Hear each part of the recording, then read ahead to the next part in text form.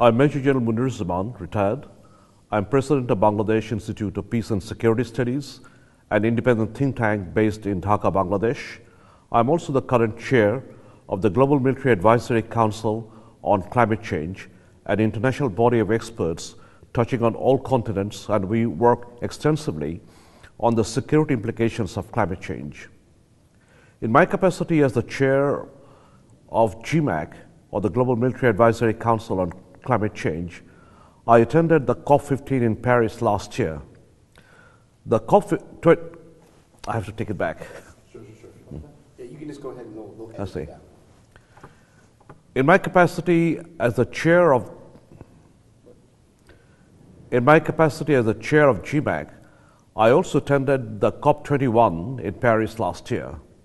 The COP21 in Paris last year was a significant milestone in the history of the journey of climate negotiations, because this was the negotiations that was so important for the international community and global humanity that if we had failed there, it would have taken us years backward, and perhaps the international changes that are coming in the climate change would have suffered a great loss. One significant aspect of the negotiations this year from my side was that GMAC issued a call for action on understanding of climate implications for security globally and internationally. It was very well received in the sense that we alerted the international community that the urgency of the implications of climate change on security has become rather crucial, and if we do not attend to these issues now, then we will be absolutely meeting disastrous consequences down the road. I'm happy to report that it was received very well by leaders and the international community, and they have taken a note of many of the aspects that we highlighted. A big success of the negotiations this year, that is for the first time that 196 countries participating in the global negotiations agreed on principle to some of the issues that was put on the table. So therefore, in a nutshell, we came out of Paris with an agreement. This was especially significant after the frustrations of the negotiations that were taking place in Copenhagen in COP15, for example. So in that score, COP21 in Paris was a great success that we came out with the success of an agreed negotiations in principle. But there are various challenges that lie ahead for the reason that it is an agreement in principle and many of the implementation details have been left out. For example, the INDCs on which the whole negotiations are based are extremely voluntary by nations.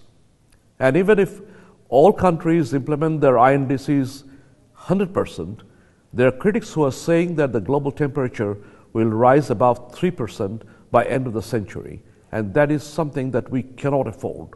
We have to cap the global temperature rise at preferably 1.5 degrees and nothing above 2 degrees, because the consequences of a global temperature rise above 2 degrees can be disastrous for not only for the nature, but for the stability of the world and for the grave security consequences in the security implications that we face.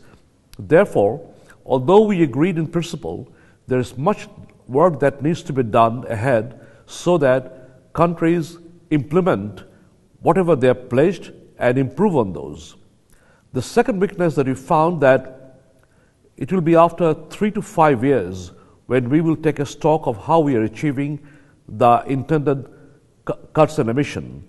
And if we are not achieving well, then it may be rather late to go back and correct them after 3 to 5 years. Therefore, a lot of intentions are left to member states and individual states, and they have to take the responsibility in implementing whatever they have pledged. The third issue that also came to my mind is that the whole agreement has been based on the general principles that are to be implemented in the coming years. But there are areas of the world which has grave consequences and the timescales are different. For example, the small and island states are extremely vulnerable and they are in the frontline states in the face of climate change changes. No special provisions have been made for them.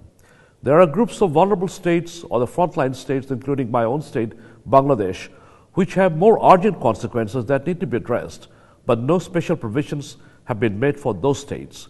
So these are the issues that need to be addressed separately after the agreement has been penned in New York sometime this year. The fund that has been agreed, $100 billion that is to be created by member states for adaptation purposes of the vulnerable and small states, needs to be created immediately. We had seen such promise before, particularly in Copenhagen, but nothing materialized. So we only hope that the promises of funds that has been made in Paris are implemented so that the urgent needs of adaptation of member states, particularly vulnerable states, are met urgently. So on the whole, I would like to say that great achievement has been achieved in Paris by agreeing on principle to some of the basic principles for climate change negotiations, but much needs to be done so that the grave consequences that we foresee from the climate implications, particularly the security implications of climate change, do not come and challenge the stability and the security of our regions and of the international community and the world. Thank you all very much. Thank you.